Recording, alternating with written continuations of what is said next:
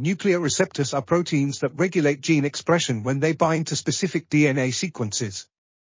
They can be activated or inactivated depending on the type of ligand that binds to them. In this study, researchers found that certain ligands can activate a particular nuclear receptor called Nr4A2, Nr2B1, which is known as Nurr1-RXRα.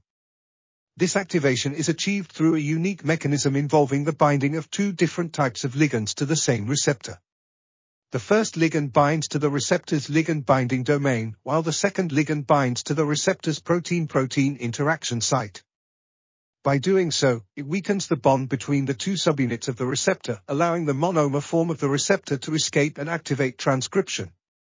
This novel mechanism of action provides a new understanding of how these ligands work and could lead to the development of drugs that target this pathway.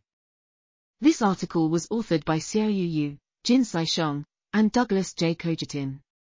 We are RTCLTV, links in the description below.